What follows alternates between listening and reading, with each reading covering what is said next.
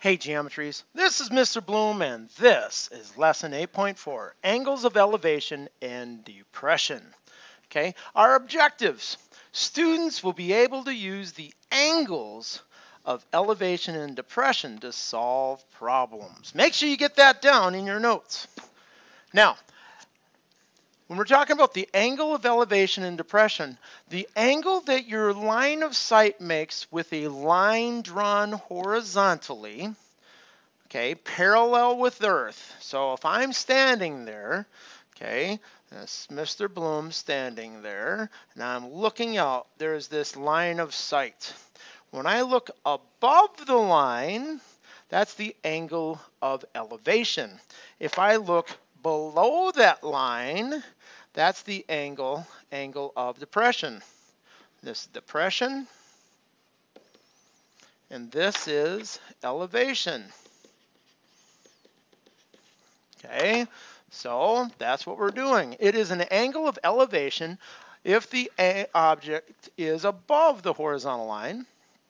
Okay, it is an angle of depression if the object is below the horizontal line. Okay, so those are my angles. Now, I want you to think about this, excuse me, and I want you to think about this as we are working with lines. You know, remember when we had a transversal, we cut that across, we had angles here. Okay, and these lines were parallel to each other, and this was the transversal. So if we had corresponding angles, alternate interior, alternate exterior, and same side, we're looking at this alternate interiors. So alternate interior angles. So if I'm talking about angle 4 and angle 6 are alternate interiors, angle 3 and angle 5 are alternate interiors. And I want you to think about parallel lines and a transversal. The angle of elevation, depression are alternate interiors. So down here at the bottom of this slope there's an angle of elevation. Okay, this is an angle of elevation. Okay, up here looking down that slope, that's called the angle of depression. Now, I want you to keep in mind, there's two S's in depression. Let's rewrite that. So I've got angle of depression. Okay, so I want you to keep in mind that this angle and this angle are alternate interior angles, and they are the same. That's a necessity for us when we're doing this, studying this section. Now, if I'm looking at identifying angles of elevation and depression, what is a description of the angle as it relates to the situation shown? By the way, this is a bird. This is a balloon or balloonist. This is a base of a mountain. From the bird's viewpoint, angle 1 is an angle of depression. Okay? From the balloonist's viewpoint, angle 2 is an angle, because they're looking above that line, that horizontal line, is an angle of elevation. Okay, so when I do these, I've got angle 1's an angle of depression from the bird to the balloon. The bird is looking below the horizontal line coming out. That's parallel with Earth. And here, okay, I should say relatively parallel with Earth. Okay, and angle 2, angle of elevation from the balloon to the bird. So angle 2's elevation from the balloon to the bird. Now what I want you to do is describe in a like fashion angle 3 and angle 4. Turn me off and go. Okay, welcome back. Angle 3 is an angle of depression. It's an angle of depression. I'm looking below that horizontal sight line. Since I'm looking down, it's an angle of depression between the balloon and the mountain's base of the mountain. And then from angle 4, it's an angle of elevation from the mountain base to the balloon. So that's what we have there. Now you can stop me if I'm going too fast for you to write these things down, but make sure you get them down in notes. But that's how we talk about the situations and how they relate with depression and elevation.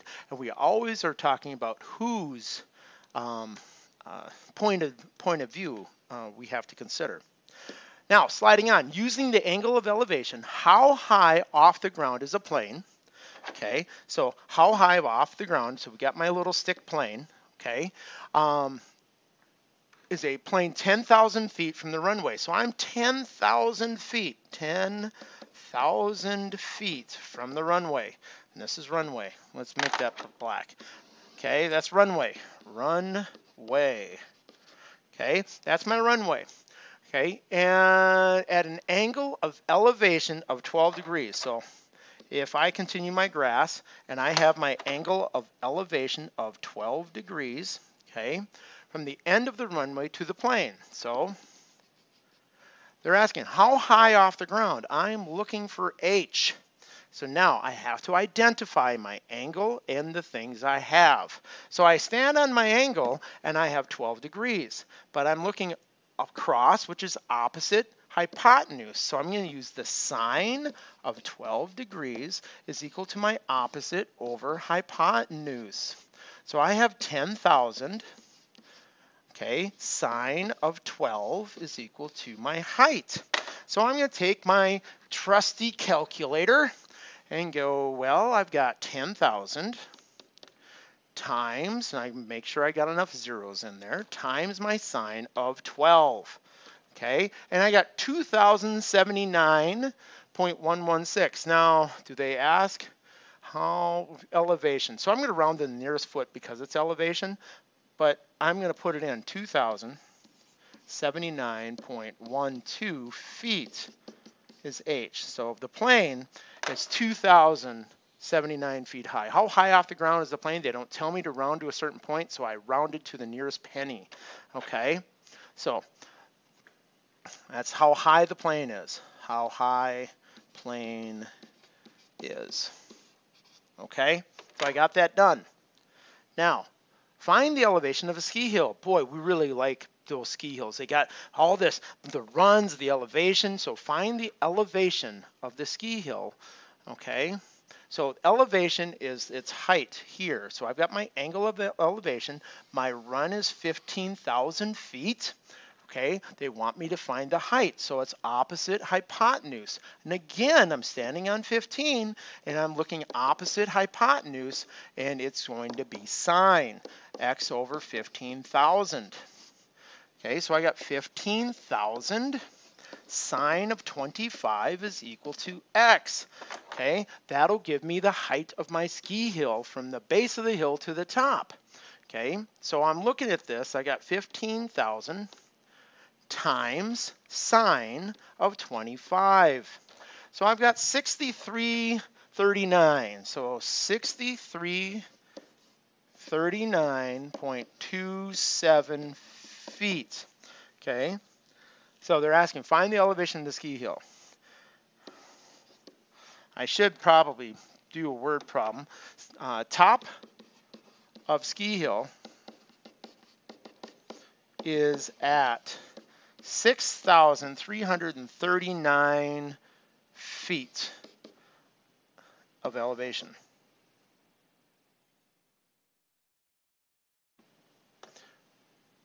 Now I just should say its top of the ski hill is at 6,339 feet.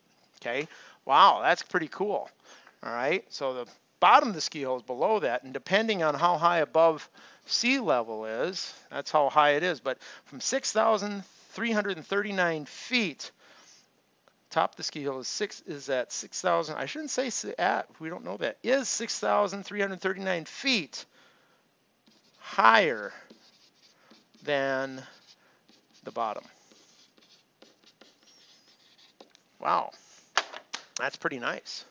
Okay, it's over a mile high above where we start. That's a long ski hill. Okay, so we okay with that? If you got questions, let's ask. And the reason why I said it that way is because I don't know that it's that high above sea level, and I've got to be careful about my wording. Okay, so let's look on that next one. Using the angle of depression to approach runway 17 of Ponca City Municipal Airport in Oklahoma, the pilot must begin a 3-degree descent. Okay, so we got a 3-degree descent, and this is also 3 degrees. Okay, all right. starting from a height of 2,714 feet above sea level. Okay, above sea level. The airport's 1,007 feet above sea level. So we're going to go, the airport is, if I got sea, so I got sea level, the airport is 1,007 feet above sea level, and the plane is currently 2714 above sea level, so I got to subtract those. So I got 2714 minus 1007. 7, okay? So 1707, so my plane is 1707 feet, okay, above the airport. To the nearest tenth of a mile, how far from the runway is the airplane at the start of this approach? Now, when we talk about distance to the runway, all right, how far down to the runway is going to go, we are talking about along that hypotenuse, all right? They don't ask, the airport is to the nearest tenth of a mile, how far from the runway is the airplane at the start of its approach?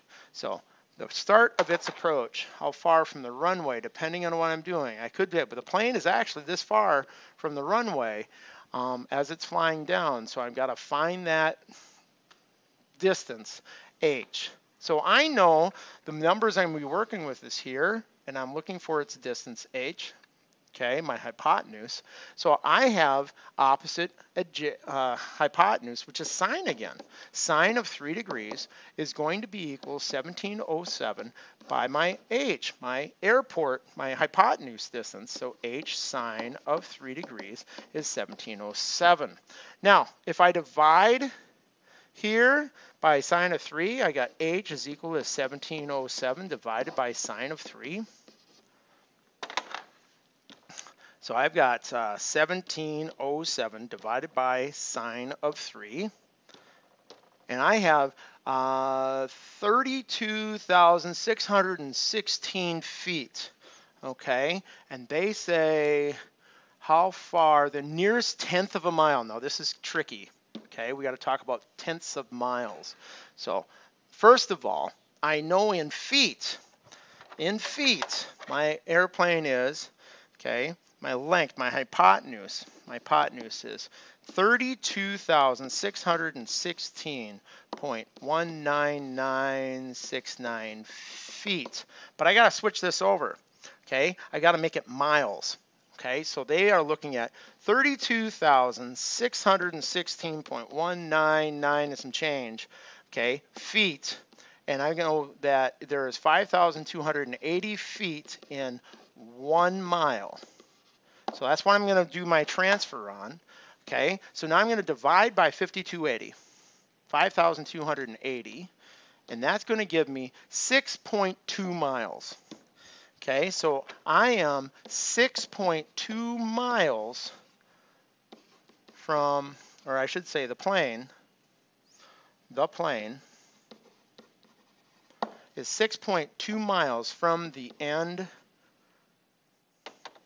I can't write the end at the same time. The end of the runway. Now keep in mind, why did I do what I did? Please keep in mind, I did this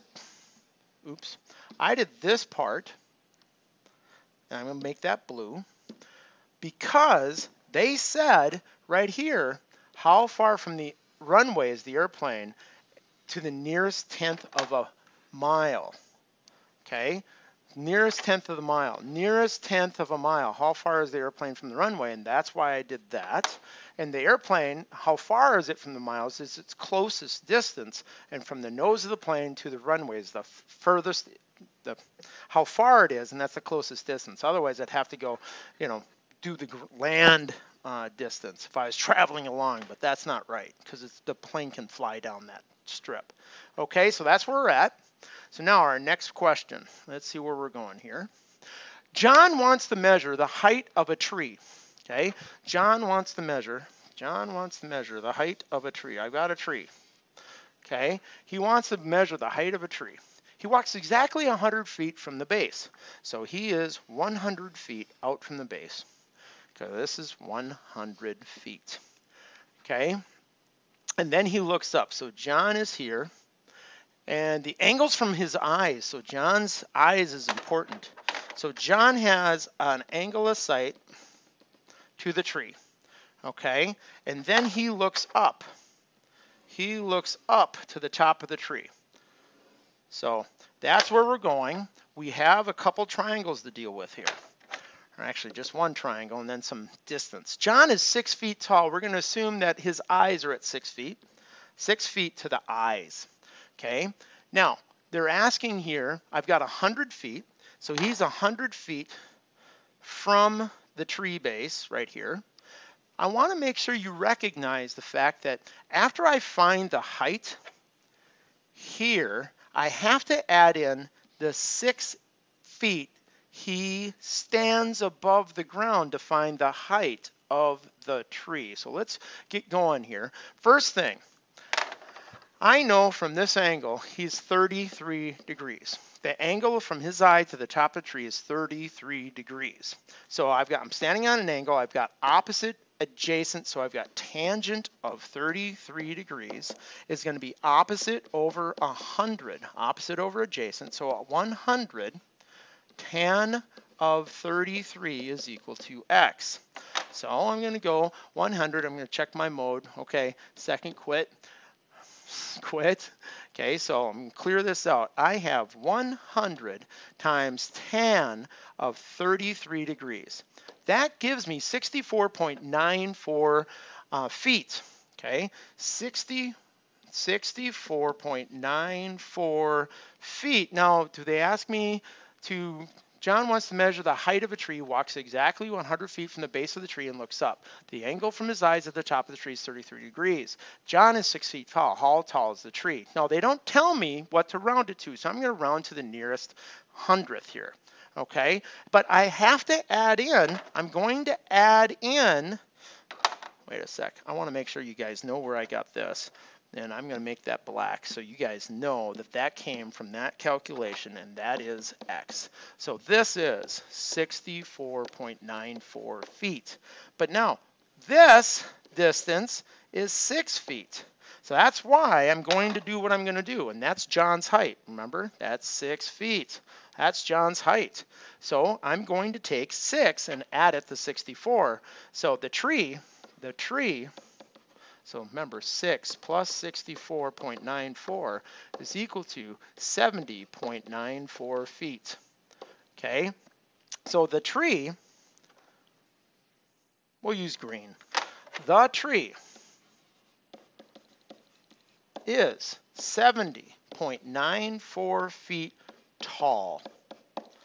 Okay, remember I added in John's height, and people always go, Bloom, how do I know? Because I give you stuff like that in the problem, you'll know. Otherwise I'll say angle with ground.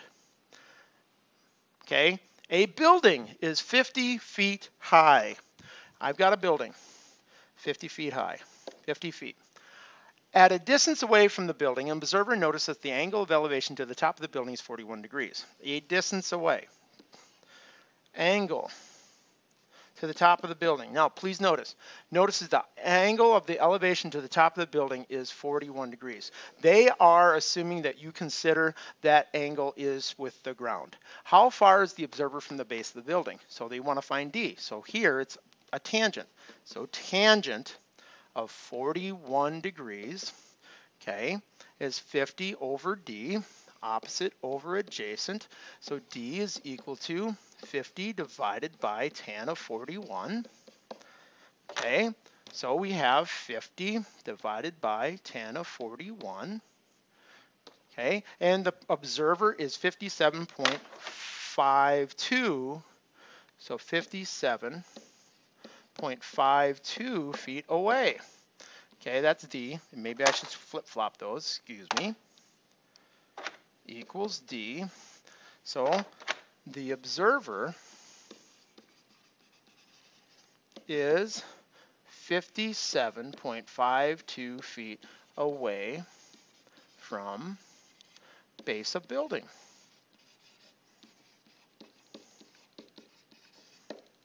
Okay, now, an airplane is flying at a height of 2 miles above the ground. Okay, an airplane, my stick plane, I love my stick planes, is 2 miles. This is 2 miles. Okay, above the ground. The distance along the ground from the airplane to the airport is 5 miles. The distance along the ground to airport, okay, I don't know how else to do that, airport, okay, is 5 miles. All right, this is 5 miles. What is the angle of depression? What is the angle of depression from the airplane to the airport? Remember, this angle of depression and this angle are the same. So opposite, adjacent. So I've got to use opposite, adjacent, doing tangent. Inverse of opposite over adjacent is going to give me an angle value. So second inverse tangent, 2 divided by 5. Entry, 21.8 degrees. Now, do they say to the nearest? Nope, 21.8 degrees. So this becomes 21.8 degrees. So the angle of depression is 21.8 degrees. Okay, now, that's what we've got for you today, ladies and gentlemen. We have the summary. Our objective, students will be able to use the angles of elevation and depression to solve problems. Hopefully those went well. Write a couple sentences about something that you learned today about the learning objective, then rate yourself on a 0 to 4 scale. And please make sure you're checking off your formal skill just inside your front cover. And keeping in mind, I'm hoping you have a great day. I'm Mr. Bloom, and you're not.